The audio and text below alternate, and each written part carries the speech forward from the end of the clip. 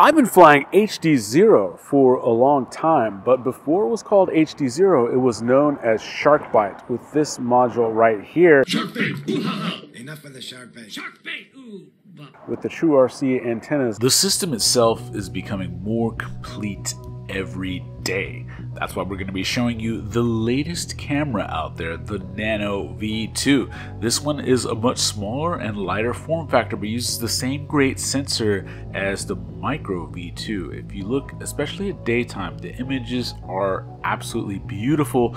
The colors are there. It's exactly what we want with that low latency. But what if you actually wanted to switch over to HDZero and use their new module, because you can't actually buy this anymore? And this gives you quite a number of upgrades, including the rail system that allows some really spectacular antenna mounting on here, the likes of which you've almost never even seen. So we're going to test the performance of this bad boy. There's so many little upgrades here and there over the original formula, and I've noticed over time that Joe Mama's DVR in his unit, he's been using the updated one, always looks a little bit cleaner than mine. And we're going to talk about the reasons for that. The Shark Bite module compared to the new HDZero. How can you get your hands on one? This one you essentially can't buy anymore. So this is the replacement. You can see it's a very similar size and shape. It has gained just a slight bit of thickness, but it'll mount to your goggles in the same way. This is the 3D printed piece that I've done. So it's actually very easy to swap these out for when you're not flying digital. You just kind of slap that off, and if I wanted to switch to this one, I can slide it on just like that. Now let's take a look. The HDMI port is basically in the same spot, so you would just plug that in. I do like that they've moved the SD card holder a little bit. In the original version, your cable would kind of block that. Now they've moved it over to this side, so it'll be much easier to get to that SD card when you want to be able to review your footage. Now this one had some patch antennas that were defaulted here. This is the upgrade True RC version with the True RC stubbies. This one though gives you 4 SMAs so that you can configure it how you would like, and it has this rail system on the front. You can do 4 omnis if you're not flying very far and flying around yourself, or you can do a system of patch and omni combination like Joe Mama has been doing. He has the upgrade quad antennas for the front as well as the stubbies on. So I think what I may do is, since we've been doing all different kind of patch combinations, I may actually try 4-way omni on this, and we'll take this out to the night spot and see how it performs. So out with the old, in with the new. Which one do you like better? I do like the extra flexibility of this so that you can run omnis, patches, any combination of both. You could run 4-way patches on this if you wanted to. We ain't got no badges. I don't have to show you any stinking badges. It also has an internal mic and various other features and upgrades. So if you want to get on HDZero, you already have a premium set of goggles, this is the way to do it. It works perfectly. My favorite goggle for the system is the SkyZone 04X V2.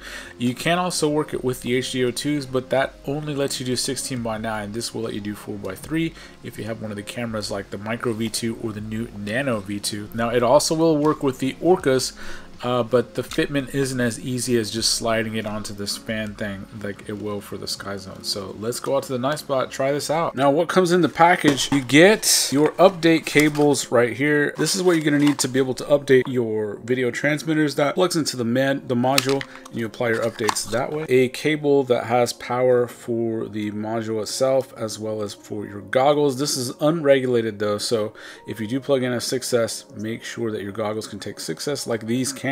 It comes with this little controller for updating camera settings right there, as well as this little fan cover that you can use to permanently attach to your goggles, but I like this slide-on system better, and one of these HDMI micro cables right there. But what everybody really wants to know is, when are the goggles coming out? When are the goggles coming out? There is a few sets. Ryan has one, and I believe Noikel. I don't know if those are the same set or 2 different sets.